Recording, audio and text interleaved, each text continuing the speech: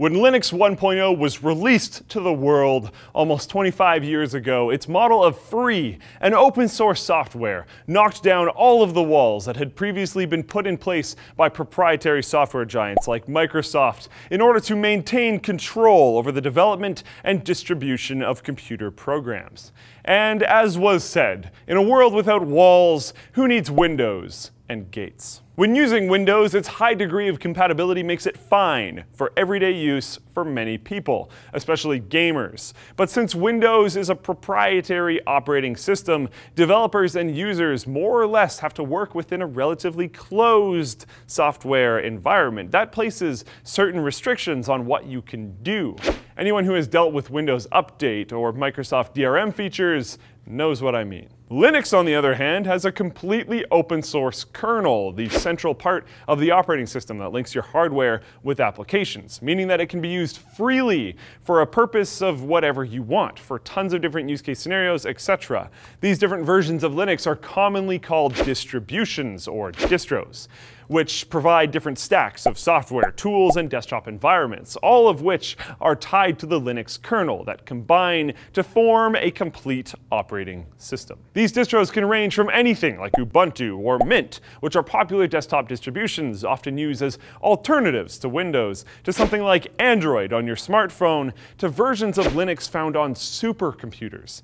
Linux's focus on security and stability compared to Windows, which focuses more on ease of use, has made Linux extremely popular for servers and other super critical applications. Linux is also generally more lightweight and less resource heavy than Windows, which is beneficial for home users who just want a very fast computing experience on a possibly low-end machine, and even professionals running servers that require high efficiency, as they can pick a distro tailored for them by being very light on stuff like eye candy and background processes, even to the point of being just a command line interface.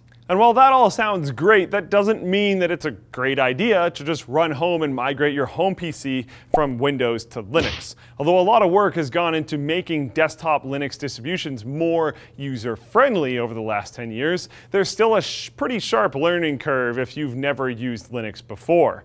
Linux offers a lot more granular control over your computer than something like Windows or Mac OS, which actually does share a common ancestor with Linux, being Unix, but that's maybe something for a different day. Taking advantage of this granular control often requires a fair amount of technical knowledge. Even if you're running a simple system like something like a Raspberry Pi, it can still be rather complicated. And even distros that place a greater emphasis on ease of use do take some getting used to if all you've ever known is Windows or Mac. For example, most software isn't downloaded through a web browser and installed through an exe file like as it is in Windows, but instead goes through a package manager, which downloads software from large repositories specific to each distribution, kind of like an app store on your phone.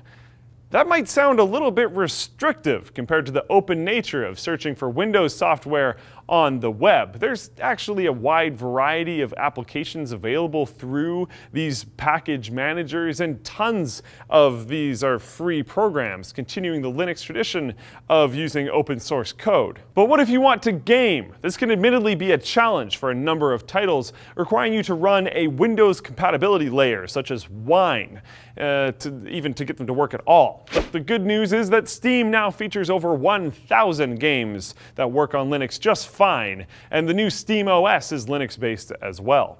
So if trying to master the challenges that Linux presents in order to tap into its potential sounds like something that you want to do, check out some of the numerous free resources available online, like Linux Newbie Guide, to get additional technical info and figure out exactly how you'd like to customize it. But if that sounds a little bit overwhelming and you're mostly drawn to Linux because of its infinitely cute penguin mascot Tux, you can download the completely open source sewing patterns to make your own Tux plushie. And even though they've been in alpha since, I believe, 2004, you don't have to worry about recompiling the kernel in order to do it.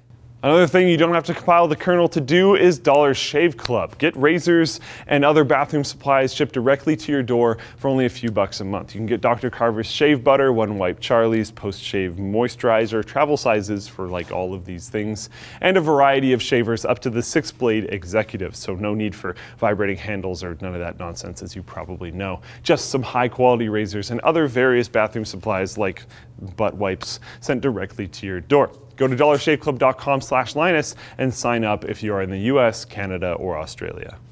Thank you guys for watching. If you like recompiling kernels and doing all that nerdy stuff, press the like button. If you don't like doing that kind of stuff, press the like button. If you dislike this video, press the dislike button. If you want to see more of these videos, press the subscribe button. If you want to see funny videos that don't make you think so much, click the button on my face. It's literally anywhere on the screen. It's the easiest one you could possibly press. And I'll see you guys next time.